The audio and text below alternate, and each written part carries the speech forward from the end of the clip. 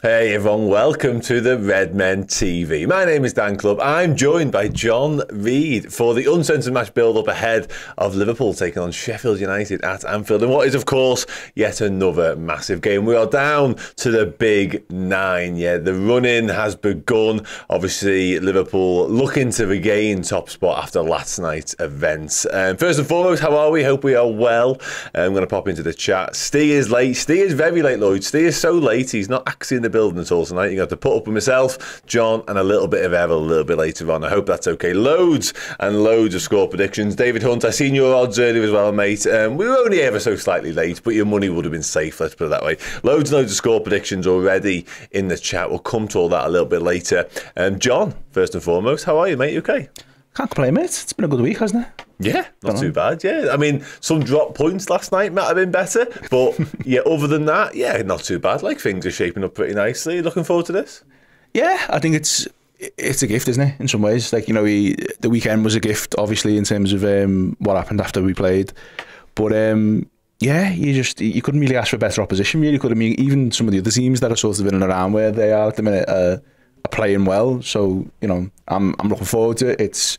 I'm also kind of happy it's a late kickoff, has a little bit of a European-y vibe midweek, I guess. Yeah, under the lights at Anfield, and I've seen a lot of people talking say, this is more than likely, or most definitely now, depending on some mad fixture rescheduling, but this is probably the last game under the lights. I don't want to depress everyone before we even started, but the last game under the lights in the Premier League in Jurgen Klopp's reign. So yeah, it's got that going for it, 100%. Before I bring you a little bit of Jurgen Klopp, Etstam has said, thanks very much for the super chat first as well. Gomez goal tonight. I don't want to say I've given up hope on a Gomez goal, but I've given up thinking about a Gomez goal. I'm just going to let it be now. What will be, when it happens, and I'll absolutely adore it when it does. I'd love it to have real significance, like just a goal in like a 4-0 win doesn't feel right. I feel like it needs to be a winner, and a winner between now and the end of the season will have loads and loads of significance, so that's what I'm all in for. Before we dive into the match itself, and obviously team news to come as well, Jurgen Klopp was speaking to the press ahead of this game, and he's given us a little update on the injury news, so here's that. Yeah, Curtis is in training and full training, and is in contention. Yeah, that's it pretty much. The other boys doing well. Joe and Trent are together in a group, which helps both. But looks like from next week on, they will be hopefully in parts of team training, and then we will see the rest. Allison? No, but okay, Ali has with the goalkeeper coaches, so I just see them through the fence, but that looks good as well. But I think in his mind as well, next week, parts of team training. Yeah, positive, really positive. Yeah, Curtis Jones expects to be back involved in some capacity tonight. Likewise, potentially Andy Robertson as well. Not a million miles away from Diogo Jota and Trent. And listen, we've worked very hard to get ourselves in this position with a lot of key players missing. So welcoming them back over the next fortnight is going to be absolutely massive. And I've seen Alisson Becker today post on his Instagram story that he's in full recovery mode. He had them big sort of airbag type things down his leg. So hopefully we're not too far away from seeing him back as well. But on tonight, John, I touched on it a moment ago, obviously, we earned the right to be where we are now over the weekend as opposed to sort of last night, because obviously no favours last night for anyone. We don't expect any favours this stage of the season. We need to take care of our own business. But it's a little bit of a thankless task tonight for Liverpool, ever so slightly, because we are just kind of playing for parity, status quo a touch, because we're expected to win tonight, just like Man City and Arsenal were expected to beat their respective opponents last night. But it does feel like we just need to come in and get the job done a little bit. It does, and you know, all of these things obviously predicate on Liverpool doing the business, don't they? You know, it's easy. You know, it's easy, and it can in some ways be a bit patronising to sit here and sort of go, it's an easy fixture. We should be winning, given the form and all that. You know, I'm in no way to do Sheffield down, but given where they are in the league table. But you know, you got to look at it, I guess, from sort of the wider perspective. For me, I look at it and just think, well, you know, I don't fear necessarily Atalanta in the Europa League, so there's not really that hanging over us. This is an easier game. It's probably the easiest game we could have given the fixture list. If we go out there and do the business, and you're Arsenal or City sat at home watching that and thinking we've got these big Champions League games on the horizon, you know, and also just other big teams they've got to go to, like Villa and stuff and Spurs. Yeah.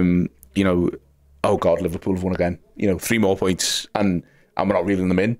And you do have to, you know, you talk about professionalism a lot, obviously, in sort of, you know, top tier football, but I can't believe that if you're not one of those players, you're not sort of looking at it and thinking, we're running out of road a bit here. You know what I mean? We've got 5 games and we're in a semi-final maybe, or we're looking at a semi-final of the Champions League. Like, my focus is maybe going slightly there. So it's just one of those games for me where, like, you know, and also just a chance as well, just to sort of just cut loose a bit. I mean, again, we're not wanting to do them down. You know, it's a chance for a lot of those lads who are getting back to full fitness to sort of stretch their legs a bit. So yeah, there's definitely an element of that, and I think we will see a little bit of that tonight. Obviously, there's a rumoured team which we won't discuss in too much detail just yet. We'll wait to a little bit closer to the confirmed team news. But yeah, there's definitely an element of potentially getting some minutes and some legs. I mentioned Curtis Jones already; he could well factor into that. I wanted to ask you, use the phrase "cut loose" there, and Skip to Malou in the chat as looking for, well, talking about not wanting or not going into this game, attempting to pile on the goals, and I get that. You are in danger of a game like this. Obviously, we've seen the goal difference deficit now stretch out to 8 last night with Arsenal. But it is just about that. You can't be complacent. You can't take anything for granted. You can't go into any game, regardless of Sheffield United's position. Somebody else mentioned in the chat they're just going to go for it tonight at Sheffield United. They may well do. But from our perspective, how are you feeling about the prospect of potentially putting a team to the sword? And does goal difference even come into the equation here? Or is it as simple as 3 points? And then let's say we are in a position with 20, 30 minutes to go. Do you just not let your foot off the pedals? You just go for the throat continually the whole 90? Yeah, I think, I mean, the big one on the horizon, obviously, is United at the weekend. And it's like, for me, we fell very foul of that in terms of the cup game, where we were great, but we just couldn't put stuff away and finish. And we've had that in games, you know, under this manager, obviously a slightly different team, but, you know, in games gone by where we've blown teams away and then we've struggled in sort of 2 or 3 games after to sort of put it away and stuff. So I just want to see us go out there today and just be professional, you know, just sort of keep a clean sheet, do what we need to do to get the win. But also, you know, it's an opportunity, as I say, for them to sort of keep people fresh and sort of get people where they need to be.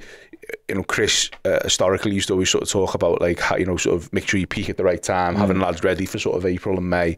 And that's what we need, really. I want to see lads get sort of 60, 70 minutes tonight, maybe score, you know, maybe, you know, and maybe they could stay on and get a couple more goals, whatever. Yeah. But take them off and have them hot and ready so that they hit the ground running at the weekend. No, absolutely. Yeah, it's a real mix in the comments as well. It's a fascinating sort of perspective. I don't think anyone's, like I say, taking this great game for granted. Certainly not Jurgen Klopp, but the players, and that's the most important thing, of course. But I think even the fans, a lot of the people in the chat and myself are just saying 3 points are kind of all that matters, essentially. However, if there is an opportunity late in the game to carry on scoring goals and to reduce that deficit somewhat, then by all means take it, because you're right. I think we are getting in a much healthier position now squad-wise, where there is a bit of bench strength there. You could bring on lads that don't necessarily weaken the opportunity to score more goals. So yeah, I think you'll have one eye on minutes and legs, one eye on Man United, but possibly a quarter of an eye on this goal difference as well. So it's a really fascinating one. I will pop in and sort of a chat about the potential team. The rumoured team is over on the board there, John. Obviously Keith Kelleher, Connor Bradley, Joel Quansah carries on alongside Virgil van Dijk, Kostas Tsimikas, a midfield 3, which we'll touch on in a bit more detail, of McAllister, Szoboszlai and Ryan Gravenberch, front 3 of Salah, Nunes and Luis Diaz. Midfield-wise, obviously we know Jurgen Klopp mentioned in the presser that Wataru Endo's picked up a bit of a knock.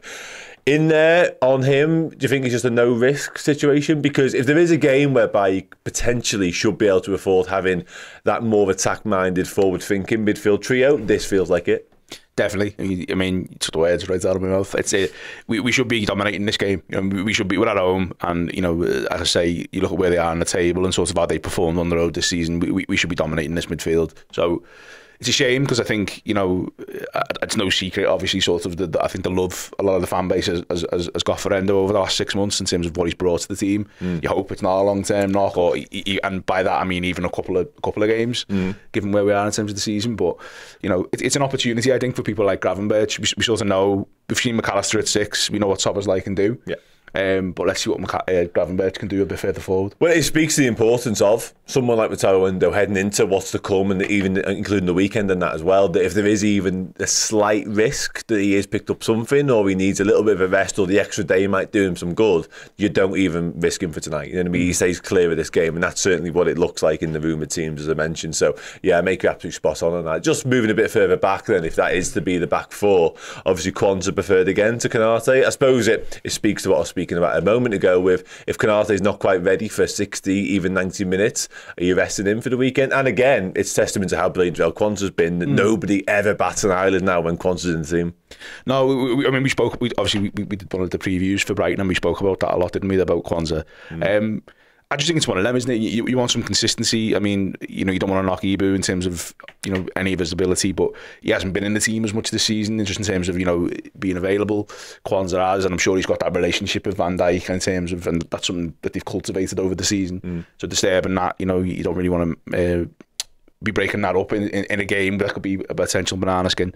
But also, it's a different type of ask, isn't it? I think. I mean, I'm saying this like Quansah isn't a big lad. He is a big lad. He can cope with, sort of tough centre forwards. But having Ibu ready, maybe for some games coming a bit further up in the calendar, where you're going to need someone who can be a bit more physical, or maybe, we need that sort of dynamism from centre half. Is no mean thing. No, absolutely not. No, and as you say, I think, again, it just says that Quansah has been so outstanding that it feels like there's no game now that doesn't suit him. Obviously, he played recently against Manchester City in a game of that magnitude and that importance. Nobody really minded that it was him, but he proved himself to be more than ready for that. A lot of people in the chat talking about Harvey Elliott, Josh Gavin, Kai as well, basically questioning if that is to be the team. We'll find out in literally 2 minutes why he isn't starting. I mean, what do you make of that? Obviously, Gravenberch back to fitness just before the international break, was included on the bench at Old Trafford, straight back into the team here at the first given opportunity, really, with Endo possibly being out. Do you think Harvey Elliott can feel a little bit hard done by if that's to be the case, especially given the fact that his birthday today? I didn't know that. 21 today. Happy birthday, Harvey. You can finally stop playing for the 21s for England. I don't know, really. I mean, I can see it both ways. I think, I think we're right to be having a discussion around him. I think he's fantastic. I think my only concern, if you can call it a concern around him, is sort of what his best role is in the team. And I don't mean that in terms of where he plays. I just mean I think he still benefits from coming off the bench, maybe sort of last 30, last 40 in matches, as opposed to maybe starting. Yeah. But I've seen him have great games where he started and played 90, so it's just about consistency, I guess. I think with Gravenberch, it's just trying to get an asset, isn't it? You know what I mean? Like, we know what we're getting from Harvey Elliott. We know what he brings. We know his skill set. We know he can score a goal. We know you can sort of put him in midfield. You can put him out on the wing. We know he's a known quantity, I guess. I think with Gravenberch, for the manager and the coaching staff, probably as much as for us as fans, he's still a bit of an unknown. We know he plays well in centre mid. We know he's got, he's tidy on the ball. He's good at pressing, but we haven't really seen sort of what his defined role is, if you like, in midfield. And this is the right type of game, I think, to sort of try and give him that confidence. No, I think you have to be spot on that. It's a really interesting point as well, because you're right. We've seen Harvey Elliott now, albeit he's only literally turned 21 this morning. Like, we know what he's all about. I think he's 108 games now into his Liverpool first team career. So yeah, we've learned not everything, but a lot of what there is to learn about Harvey Elliott. So you're right. I think Klopp's well versed in what he can bring. Gravenberch, it does feel like we're still trying to find out what his best role is, what systems best suit him, what teams coming up against the best suited to him, how he's best playing in and around it. And I think that midfield three, if it is to be it, we'll find out in literally seconds, just waiting for the actual tweet now, that feels like a really fluid midfield three and one that can interchange a lot. I think McAllister will sort of be that deeper rolling. He'll be the six, he's done it before, but I don't think that'll necessarily be the case throughout the 90 minutes. I think they will interchange a lot and swap positions because they have the flexibility to do that. Moving forward ever so slightly while we wait for the team. Happy with that front three. That feels like the hot hand at the minute, front three wise, doesn't it? Yeah, it does. I mean, it's not really much else we could do different, really, I guess, but in terms of just form as well, I mean, they're all on fire, aren't they? Yeah. Mo's obviously had a little problem with his shooting boots maybe in sort of the last couple of games, but as just a general link-up player, I think, against Brighton was sensational, so you can't not have him on the pitch. But Núñez and Diaz both, I mean, and also in entirely different ways. I thought Diaz was brilliant against Brighton, but not necessarily for sort of his goal output, if you like. He just does his application, and I think they finally got it. We were watching this team sort of 12 months ago, and sometimes seeing that front three and going, this doesn't really click. Like, they don't sort of know where each other wants to be. Or maybe like Núñez and Salah work well together, but Diaz is isolated, kind of thing.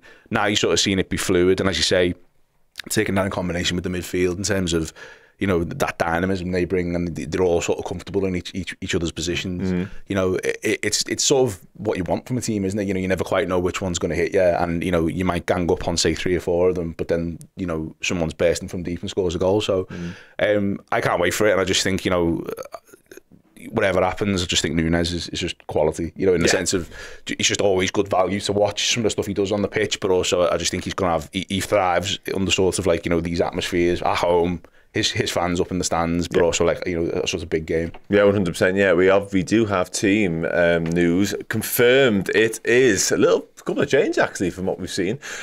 Keith Kelleher in goal, Joe Gomez, Virgil van Dijk, Ibu Konate, Luis Diaz, Dom Szoboszlai, Darwin Núñez, the aforementioned, Alexis McAllister, Mo Salah, Ryan Gravenberch and Connor Bradley. So Gravenberch does start. He is the front and centre of the graphic there. The graphic that Liverpool continue to do in numerical order, despite my numerous emails to everyone at Liverpool Football Club for them to stop that, because it's really, really annoying. Especially when Joe Gomez in a team who can basically play like 6 positions and he's just put there, and that could mean anything. That looks like he's playing right back. He definitely isn't playing right back. Subs-wise, Adrian, Curtis Jones, Cody Gakpo, Harvey Elliott, the birthday boy, Kostas Tsimikas, Andy Robertson back from his little spell on the sidelines, Bobby Clark, Jadon Danns is also involved from the bench, and Jarell Quansah. And no Wataru Endo whatsoever in the squad today, which again hopefully doesn't mean he's ruled out ahead of the weekend. Hopefully it means he is back in contention for that, and it's nothing more than a small knock keeping him out of tonight. Sound okay? Now there's a confirmed team. Couple of changes than what we predicted. Happy with that? Yeah, I don't think you can't be. I think you know, as you say, sort of the Endo stuff sort of springs of a caution, but you know, it's a strong team. It's a team obviously that should be getting a result, but also in terms of the subs as well. You know, it's nice to see sort of Jones back in the mix. I'll be surprised if Gakpo doesn't get on the pitch at some point. In terms of, I think he needs a bit of a run out, if you like. And they're all strong. You know, the sort of the strength of this season, I think, has been the subs for us. You know, we've managed that sort of 16, 17, 18 players really well in terms of giving them all minutes and keeping us fresh over 90 minutes on the pitch. So yeah, very happy. No, likewise as well. And somebody here mentioned, obviously, we were bigging up Jarell Quansah a moment ago, rightfully so, by the way. He's been absolutely outstanding. But Ibu Konate is, I think, everyone's first choice centre half. The only sort of reason you don't play him is if there's a little bit of caution involved with his fitness and stuff like that. And obviously with big game at the weekend and even bigger games to come further down the line as well, you want to make sure you've got the best version of Ibu Konate available to you. And sometimes, unfortunately, with a player like that, I feel like the best version of Ibu Konate is only found by him not playing certain games and resting certain times. So it could have been tonight. Obviously, it's not. He's starting the game, which I'm more than happy with because he's a wonderful, wonderful footballer and he's got incredible defensive ability. You mentioned good to see Curtis Jones back, good to see Andy Robertson back on the bench, and the bench generally actually is a lot stronger than it has been at certain times this season. Obviously still some youth on there with Quansah, Danns, Bobby Clark in particular, but it does feel like if this game isn't going in the right direction, or in fact even if it is and you do need to get some lads off, or you need to get some minutes in some different lads, there's loads and loads of options in which to do it there. Yeah, I mean, it's great to see that the manager still takes that so seriously. I mean, I think, you know, particularly given where we are in the season, it's very easy, isn't it? That, you know, he gets to walk away from all these problems, doesn't he? Yeah. You know, he gets to say, you know, I've got all these sports science lads who have hired great, but you know, I need such and such a person because I've only got 8 games left to win a league. But it's great that he still follows it, and it's great that, you know, he, sort of what he says is you know, is his word, and that, you know, that it's opportunity based and stuff. Yeah. The benches, you know, as you say, there's a lot of lads there who are hungry. There's a lot of lads there who you feel confident in. I think it's the main thing for me. I just think, you know, and obviously there's been sort of a lot of online chat around Gakpo and his contributions and stuff, but, you know, you're not looking at any of those lads who are on the bench, you know, probably other than maybe the goalie, and thinking, I'm unhappy if any of them come on and play any number of minutes. You know, even Tsimikas, there was a bit sort of under him around Christmas and stuff when Robbo was injured, and I think that alleviated a lot of fears that he can play and play well. So, you know, it's just good, isn't it? It's like, it's weird. I think actually, again, you said it a few weeks ago on a show we were on where we've just had this sort of depth creep up on us, that we've suddenly got lots of players who are all really, really good.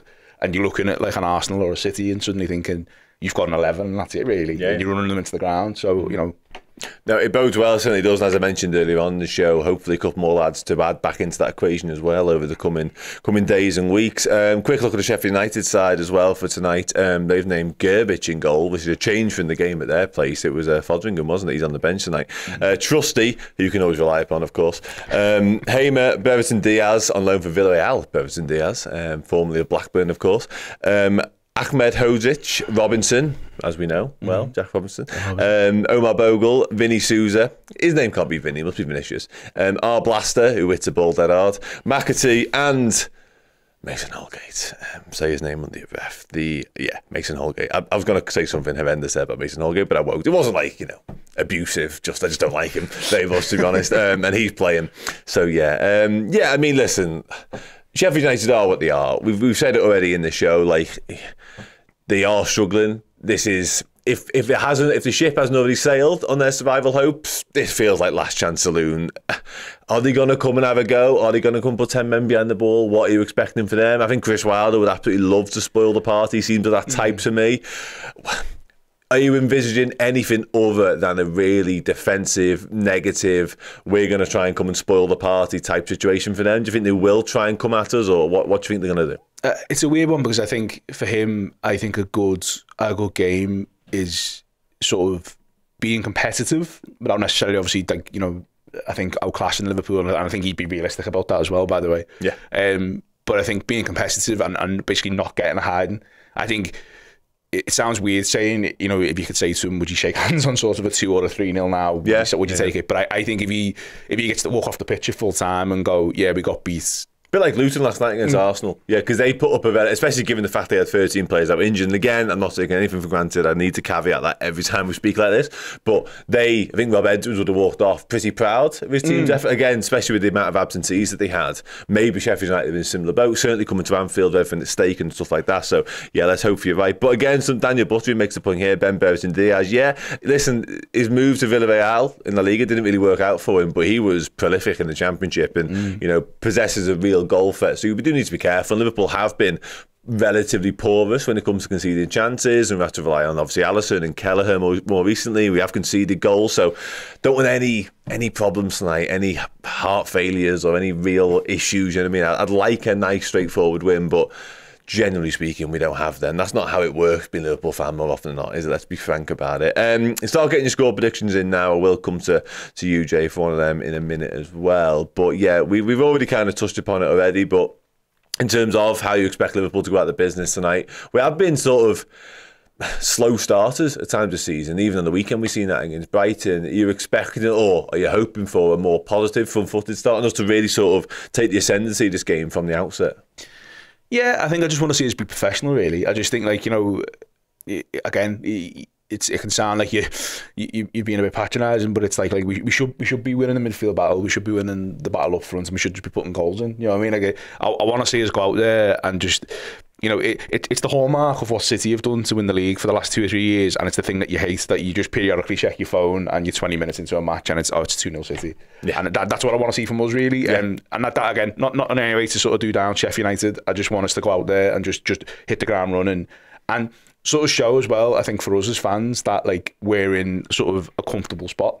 Because I think, as you say, like how the weekend went in terms of the fixtures and stuff and the results, we've now got to go out there tonight and win. But I want that to be the thing. I want the narrative to always just be that Liverpool keep winning and keep finding a way. And even no matter how good Arsenal's form is, or no matter how good City are as a team on paper, that they've got to go to Villa and get something to say, kind of thing. It's you need the ball to always be in their court. And just like, look, we're just going to keep winning, and that's that. Yeah, no, absolutely right, 100%. Yeah, because it can eventually, hopefully, become demoralising. Maybe not necessarily for Man City, because they are so close and distanced at this, with us in particular. But for maybe something like Arsenal, obviously crumbled at the first sign of pressure last season. If they see that us and Manchester City simply aren't going away, and no matter what they do, we're just going to keep winning our games. Who knows? At some point further down the line, they might crack, especially when games and the intensity of games come thick and fast. Because you mentioned earlier on, they've got big European nights ahead of them as well.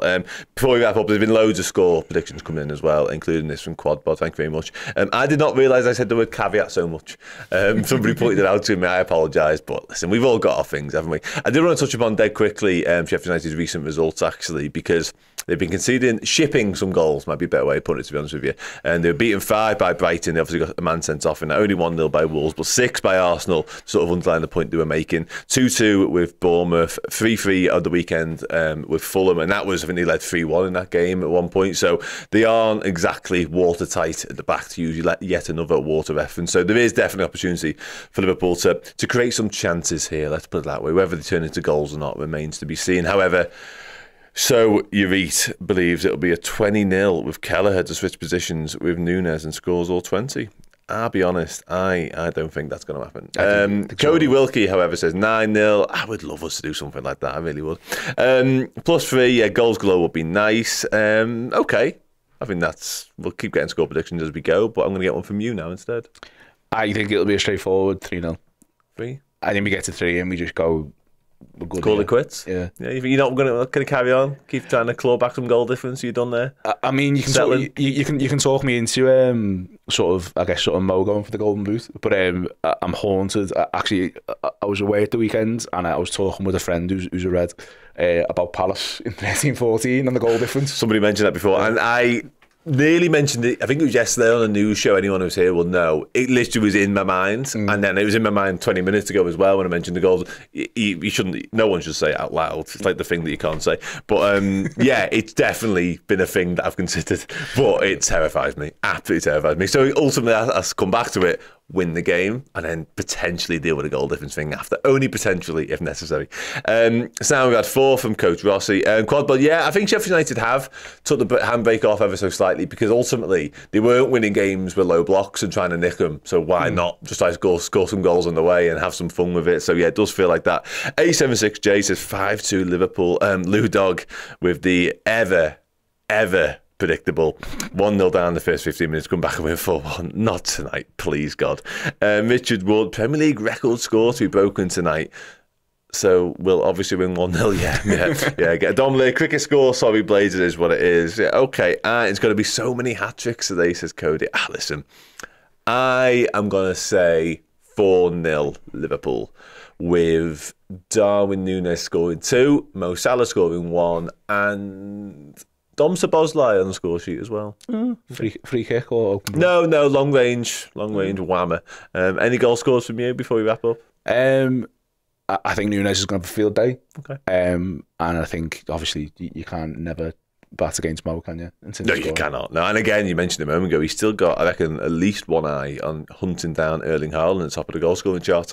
Sound. Robert says 5-1. Loads more score predictions coming in. I will be back in half an hour with the watch along with Errol alongside me at that point. Before I go, though, however, I do need to tell everybody that if you head over to redmenplus.com now and sign up as a captain, yearly subscriber, and use the code RACE, you will get a year's worth of content for half price. What's not to love about that? And I'll be honest with you, there's literally no better time to do it because we are in the midst of what is bound to be an incredible title race as the Reds hunt down the Premier League and hopefully the Europa League as well. So what a better time to do it. And also, there's a small matter of us needing a new footy manager, but we'll worry about that another time. And for now, it's all about the Reds and it's all about 3 points. Sound, boss, nice one. Hat-trick Gomez 4-1, 3-1 Núñez, Maka, Virgil. We're saving our 7-0 for United the weekend. We owe them one. Honest to God, we owe them one. And a Sobo tricycle kick goal.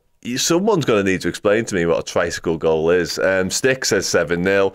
Mr. James 420 says 5-0. Darwin Hattie, Gravenberch and Virgil. A lot of people saying Virgil's going to score tonight. He scored at their place, so let's see. And finally, Caffel G5 with a 3-1. Probably the most common scoreline this season, so you might well be right. Sound, all done. Uncensored match build-up. I'll be back in half an hour or something for the watch-along. Take it easy. See you then. Thank you so very, very much for checking out the video. If you enjoyed it, drop a like. The season is now well underway. If you need extra Redmen content, be it podcast, videos, documentaries, interviews, and general shows, fill your boots on redmenplus.com today.